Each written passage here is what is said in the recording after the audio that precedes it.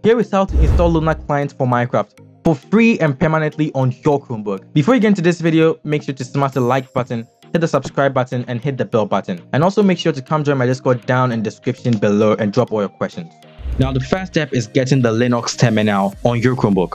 Now go to the bottom left and hit the search, and then go ahead and type in settings. Whatever way you want to get to settings, it's fine. And then go to the bottom left and hit advanced, go down to developers, and then hit turn on Linux development environment. Hit next, and then make sure to adjust your gigabyte however you like and hit install.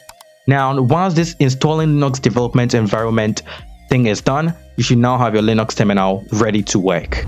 Go to your Google Chrome browser and then go ahead and type in Lunar client in your search browser.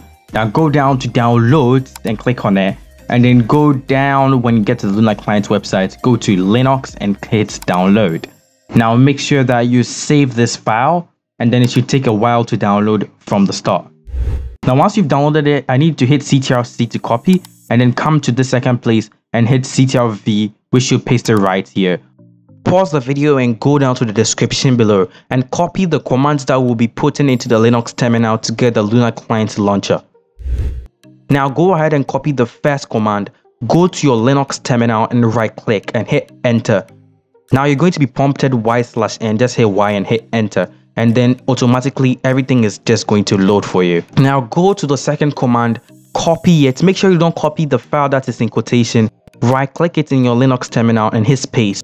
Now type in Lunar. For now, just type in Lunar and hit tab. This is going to finish the file's name for you automatically. Now go to the third command, and once again, make sure you do not copy the file that is in quotation. Go ahead and copy the dot and the backslash and right click it into your terminal. Don't press space, just type in Lunar this time and hit tab so that it will complete the name and the name of the file.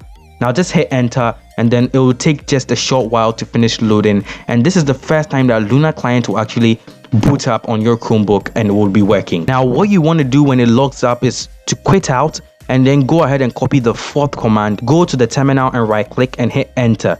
Now what we want to do is that we want to hit Y when we're prompted, and then we want to make sure that this Lunar client is going to be working permanently, not just for a short while and then it stops working. We need it to be working full time. Now go ahead and copy the fifth code, which is mini library or menu lib, and right click it into the terminal. Hit enter, and now it should open up an app. Go to games and go to plus, and now hit add the launcher.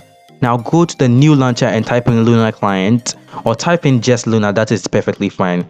And go ahead and hit the tick on the right side. Now under application details, go ahead and hit the folder icon there, and then make sure you go to home, click on Lunar client, and then go to the top right and hit OK. Now once you're done, just go ahead and save at the top left, which is beside the plus, and then you can go ahead and exit out of this app once you're done with that. Now once you exit out, you can exit out of your Linux terminal too. That would be perfectly fine.